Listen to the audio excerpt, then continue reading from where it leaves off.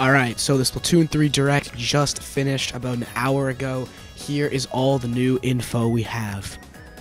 I'm going to go pretty fast in this because I want to get all the new info out as fast as I can. You could watch the original Direct if you want as well. I would recommend it. It's a good presentation. And this is only going to be things that we didn't know. I'm not going to cover anything we already knew from the Twitter accounts or from observing. Alright, let's start. Your hair is now confirmed to have physics when you move, which is pretty nice. Turf War is completely unchanged from the previous games, not a surprise there. Squid Surge and Squid Roll are going to work in this exact way I will show on screen right now.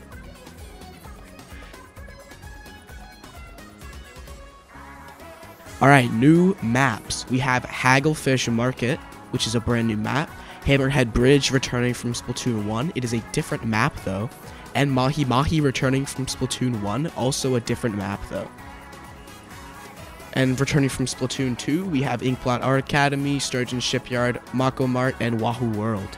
So the game will have 12 maps at launch. Very good, thank you Nintendo.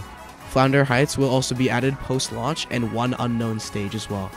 All weapons from previous games are returning at launch. And the new weapon class they revealed on this is the Splatana. It's a melee weapon with ink shooting forward when you slash it, and you can charge for a forward lunge attack, and if you're within melee range, it does very good damage.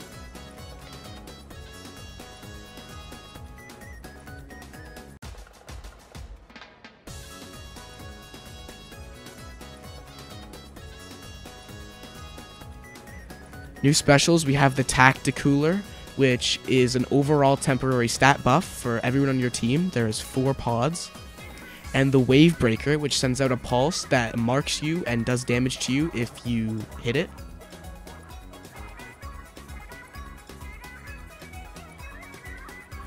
And then we have the Reef Slider, which is a dolphin that you ride in on and then slam down, just kind of like a splashdown, I guess. And then, unfortunately, returning specials from Splatoon 2, we have Tenna Missiles, Inkjet, Inkstorm, Ultra Stamp, and Booyah Bomb. Happy about all of those except missiles. Why did they add them back? Weapons are now bought with Sheldon licenses instead of gold, which you can obtain from leveling up and prestiging your weapons, which they didn't give us a lot of information on. You can unlock weapons that are not yet available to your level if you use multiple Sheldon licenses, which is pretty cool.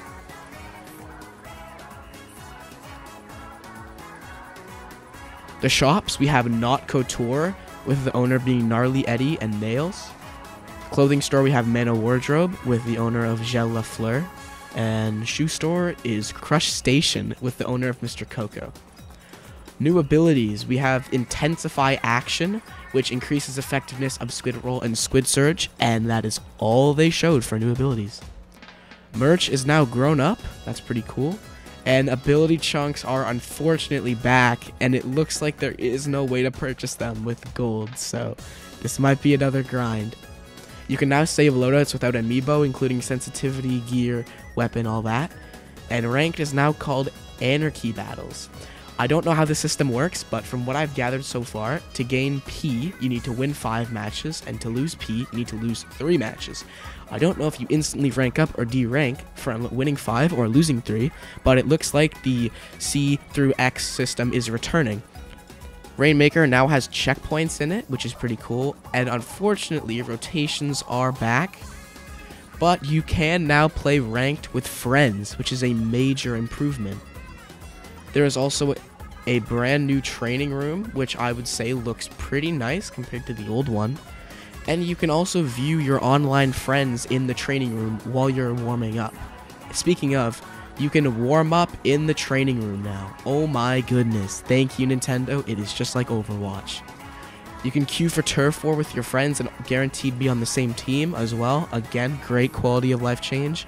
And big feature right here, they have a replay system. This is amazing for content creators or anyone who just wants to go back and look at a clip they hit or just look at a really good game or maybe see how bad their teammate was doing in X rank.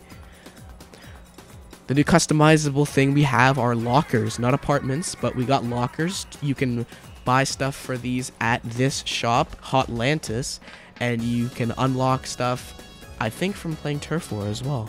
The little cards you see to identify you are called splash tags. They have a banner, stickers, and a title.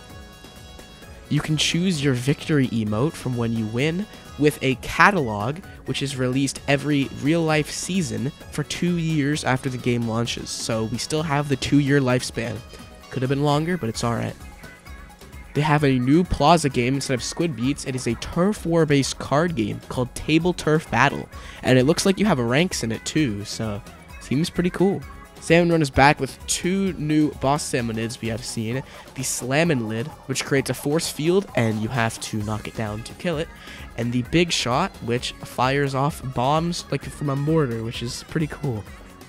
And King Salmonids, they appear sometimes after you complete Salmon Run. They are time limited and you have a cannon, and they appear to have a lot of health. There is also something called Big Run on multiplayer maps. We didn't get any info on this, but hopefully it's like an endless mode type thing. Alright, story mode. They did mention how it is good for newer players, unfortunately, meaning it probably won't be like Octo expansion. However, I'm still open-minded. We actually didn't get that much info on it. The only other thing we got was a cutscene with Octavio and falling down a pit. Huh. The mailbox is back, so Cephalorock will be very happy with that. And it now also supports vertical drawings, which is pretty cool. Food and drink is also back, and the shoal is also back for LAN events or just playing with friends locally. Photo mode is no longer locked behind an amiibo, and it is way more advanced this time. Recon is available for any map at any time, and it lasts an hour now. Great change. And we have Splatnet 3, which is extremely similar to Splatnet 2 from what I can see. There is one new thing about Krusty Sean, but it's pretty much the same thing. There is new amiibo coming out, which is pretty cool, so all the amiibo collectors, get on that already. Pre-orders are probably open very soon. They said they're going to release new weapons around the time they release new catalogs, so we may have to wait 3 months for weapons to be added. Hopefully not, that would suck. X Battle and League Battle are being added after launch. I'm assuming X Battle is going to be just X rank from Splatoon 2, which makes me think that X rank won't be in the game at launch. It'll probably go to S plus 50, just like Splatoon 2 did when it came out. Large-scale paid DLC confirmed, so we'll probably be getting something like Octo expansion again. And the new idols are Fry, Shiver, and Big Man, with the group being called Deep Cut. We now have 2 ranked rotations at once, which is the redeeming quality of rotations. Thank you, Nintendo. I only have to wait 2 hours for the mode I want to play now if it's not in rotation. And the news is not played when you start the game up. You do not have to watch it. It is an optional watch. Thank you, Nintendo. Oh my god. Finally, after 5 years. Splatfests are going to be back. However, they are only Turf War again. But there is 3 teams this time around. And they are also separated by 2 halves. The first half is just normal Turf War, like the old Splatfest. And the second is 3-team Turf War, with the leading team having 4 players and starting in the middle, and the other team is having 2 players and starting in normal spawns. The Splatfest world premiere is on the 27th from 12 p.m. EST to 12 a.m. on the next day. And there is a PAX West Invitational on September 5th to anyone attending. So if you're attending, play some early Splatoon 3. Alright, that is all the new info for the Direct. I will probably be making more videos on Splatoon 3 in the future. Have a great day. Goodbye.